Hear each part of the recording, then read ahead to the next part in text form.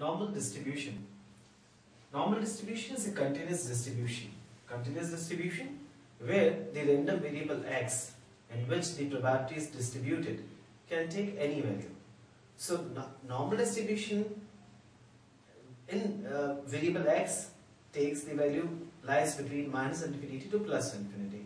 I mean the negative, the integers, fractions, everything.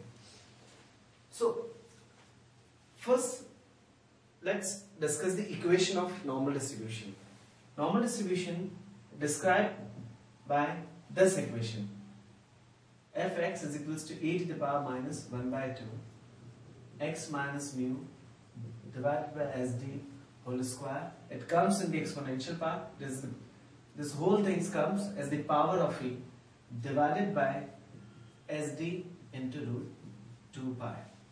Here this x is the random variable, mu is this is known as mu, and this is the mean value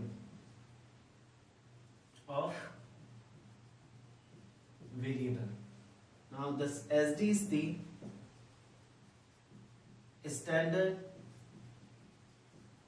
deviation.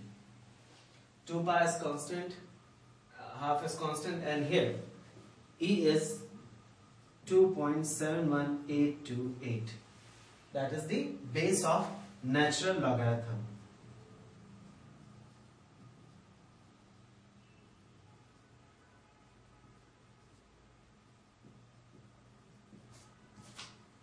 This E is the base of natural logarithm.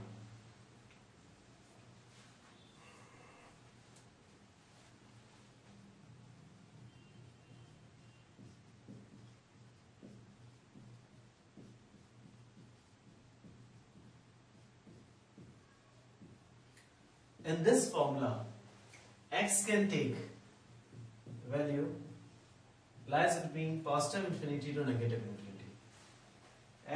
The value x can be less than positive infinity and greater than negative infinity. This indicates that the variable x can take any value of or any number, fraction, negative, positive, anything. Now, this can be judged, or this can be testified by looking at the formula. Here in the formula is basically an exponential function, and we know that an exponential function is described for each value of x. It do not discontinue at any point of time or at any point of value. So that's why this particular distribution is a continuous distribution. Now, calculating the probability using this formula is quite complicated. I mean that otherwise the thing has to be integrated to get the formula or to get the probability. Now, when the statisticians look at this formula, they analyze it further. When they draw the graph of this function, they always get a graph like this.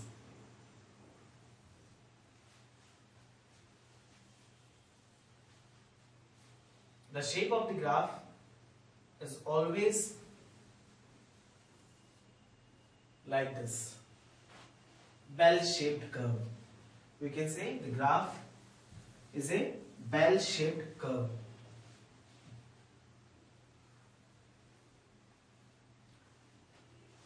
For any value of x, mu or sd, where obviously x lies between positive infinity to negative infinity. Now, this particular bell-shaped curve, this is it.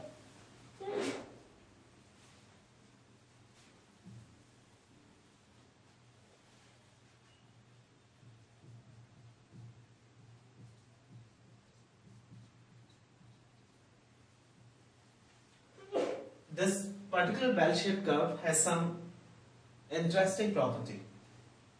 What is that? At its peaks, this is always where the value of x, this particular represent the x-axis, this particular axis is x-axis, and this is y-axis.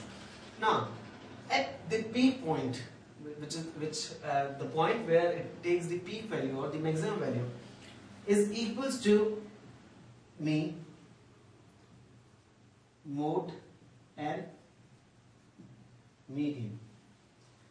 This shows